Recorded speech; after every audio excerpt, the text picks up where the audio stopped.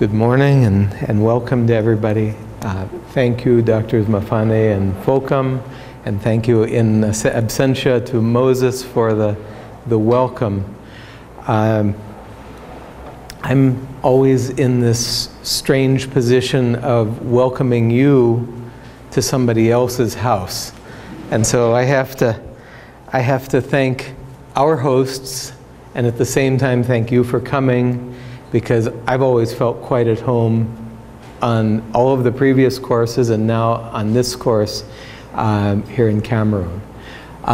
What I'd like to do in a couple of talks, just to begin this 2-week adventure, is to give you an introduction to the broader training curriculum program, give you a brief overview of the idea of biodiversity informatics, and then give you a specific introduction to this course. So one flaw in my design of this morning is that I don't introduce the other instructors and you all until kind of the end of the morning. That's not for lack of appreciation. It's just that it seems like it comes at the right time then. So bear with me just a bit. So the Biodiversity Informatics training curriculum was born very slowly, kind of over the last decade and a half. It goes back to a series of training courses, initially in Mexico and Brazil. And then with global support, there was a series of courses mostly focused on ecological niche modeling, and those courses were held on 4 continents and had participants from, I think, 70 or 80 countries. And those were all, in many senses, a rehearsal, partly because they were all on the same theme, which maybe some of us are now tired of doing courses on, so we're not doing that one anymore.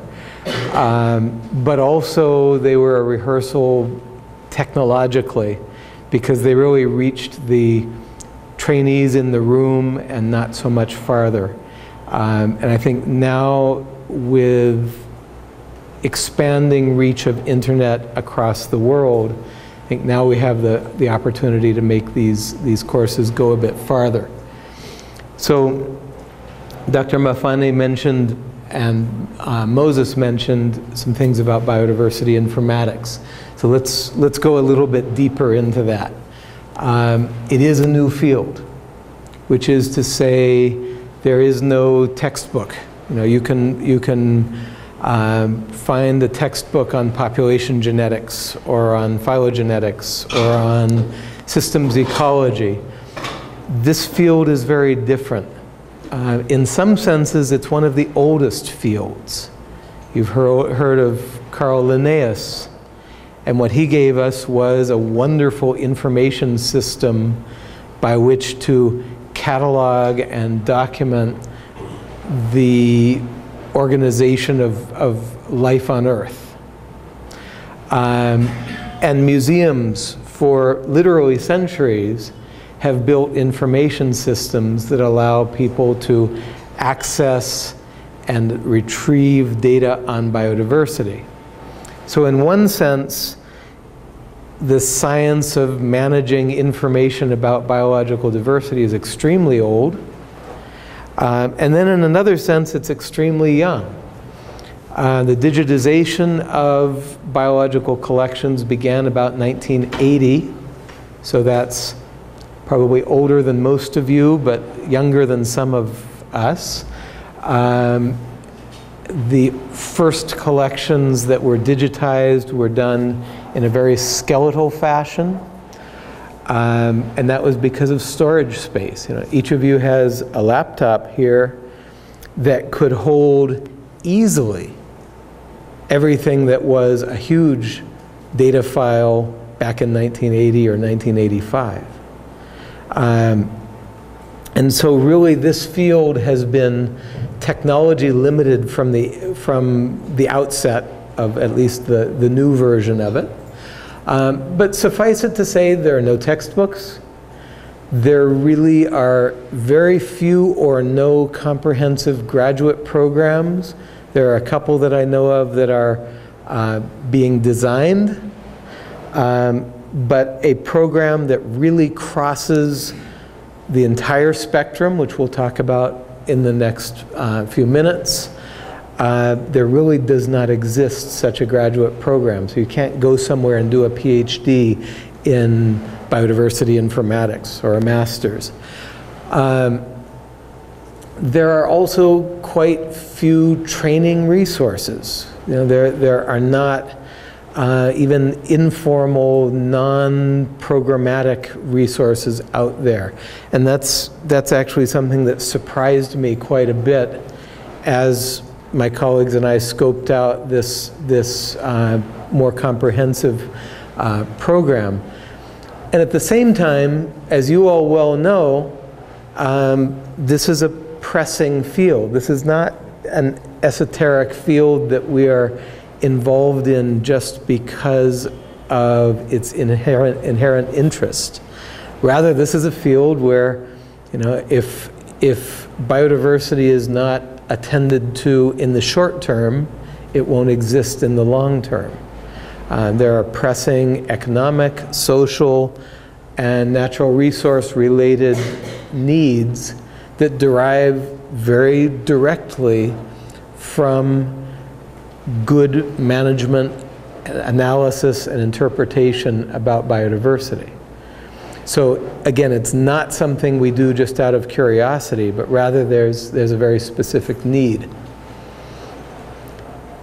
So again, we can go back to the roots of this field. These are just pictures of natural history museums from around the world. And you see a lot of these are very old buildings. That's my favorite. Looks like it's about to fall down. The building where several of us work is 100 years old. And that kind of speaks to this elderly stature of biodiversity informatics. And in fact, a lot of the things that we do today are pretty much the way they were done 50 or 100 years ago. These are just some pictures from around the Division of Ornithology where Mark and I work. Preparation of skeletons. Everybody has a freezer full of dead birds, at least everybody who does birds. Preparation of skeletons, specimens in formalin. Notice, you know, that's a pretty ugly picture. It's the bones of a bird. But notice that we're already managing information here. Okay? Those 7 characters on that aluminum tag, it's aluminum because the workers who clean the bones are little beetles who will eat anything else.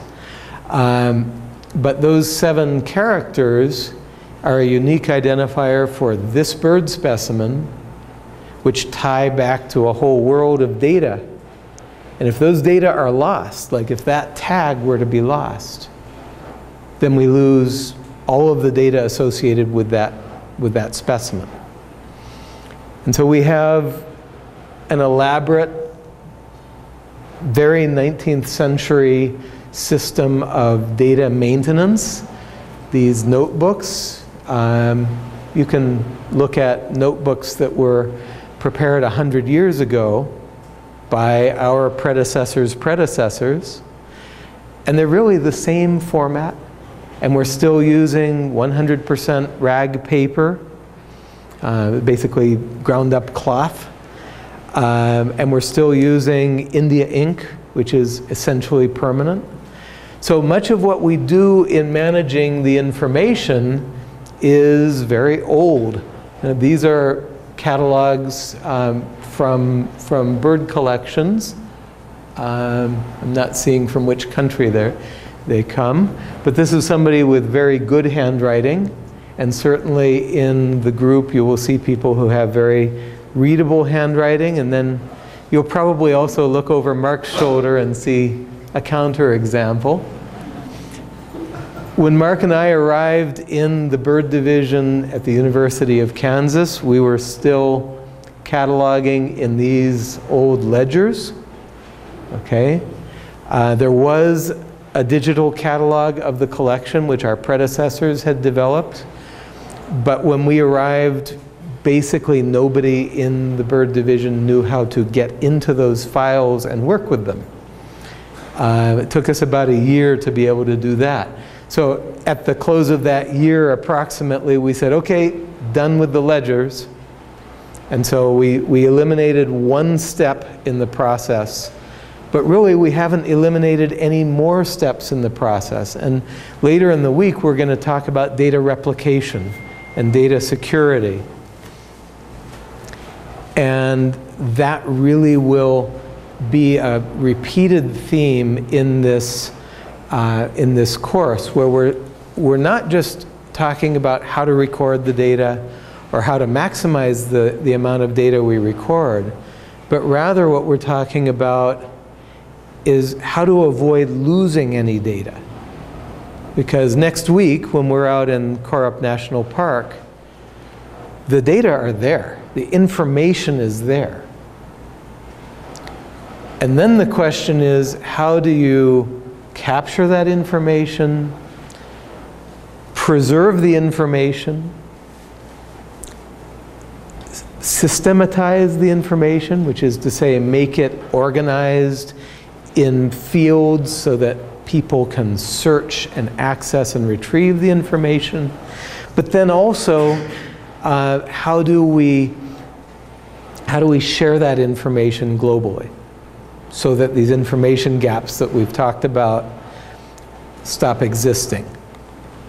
There's a view into those ledgers. You can see there's not a lot of information in there because I think people were not wanting to copy all of the catalog data. So right there was kind of only partial data replication. There was more information preserved in this system, another information management system. These are catalogs and field notes, and they come in threes. Each researcher in the field, each night or each day, would essentially do three things. One was the field catalog, essentially specimen by specimen. Specimen 1234 is this, and all the data. The second volume was what they called species accounts, and this was your notes on each species. So maybe some of those individuals of the species were specimens, or became specimens, but some of them were observations. And so there was a richer quantity of information in those field notes about each species. And then the third was the actual notes and essentially a field diary. And particularly that includes an itinerary and descriptions of localities, many times photographs and maps. And so this was another very complicated information storage and retrieval system. You'll hear, and across all of these courses, there's this repeated mention of Joseph Grinnell, who was the first director of the Museum of Vertebrate Zoology in Berkeley, California, near San Francisco. And Grinnell invented this system of essentially keeping field information. And a lot of what we do right now is derived 100 years later, evolved out of the Grinnell system. And we still keep those notes, and they're in a bank vault in our building. They're so valuable. So let's come a little bit more modern. And again, this is a bird view. And you'll see in the course of this week, you'll see two other major taxa discussed. But essentially, our specimens are usually these dried skins. We have two other major forms in which we preserve birds. You're going to hear a lot more about this, especially from Mark. But we have these very awkward tags that we use for keeping our information. You can see they have a front and there's a back. There are these little details like You have to be able to hold the tag and simply flip it like this, or mark or I get very upset, because we have, you know, there are these things that have been done for centuries. You also notice that some of the data are in ink and some of the data are in pencil. And that's because we want to be able to change species identifications, because those do evolve through time. And we also want the original data, like where and when and who, those data should never change. And so those are in permanent ink. These are egg specimens. These are new ones, and then those are old ones. You see, Mark, it's not just you that has bad handwriting. But you can generally figure out the age of a specimen just by how much data is on the tag. So, you know, these are information-rich systems. This is the best photograph I have of what these guys do for a living, which is, we call them pickles, but they're specimens in formalin or ethanol. And this is kind of our nightmare, because it's very hard to put that full tag on a specimen. And so we do this. And that's something that we hate, and we'll talk about that. Why should we hate that? But it is something that I hate and you guys should hate, because what happens if you lose the other half, you know, the catalog or the ledger that tells what P1318 is? And so that's the danger. That's why we hate it. But most of our specimens end up looking like this. And they're stored in these cabinets. The cabinets are, at least allegedly, airtight, pest-proof, light-tight. And that's mostly a true statement. So that's kind of where we stop being 19th century, okay? Up to here in what I've shown you are really things that would have been done in the 1920s, okay? And that's where then we see big opportunities opening for this field. So for example, now we can capture data in a much more rapid form. This is a picture of data being captured from herbarium sheets. And some of you may know about an initiative in which Moses is involved, which is the idea of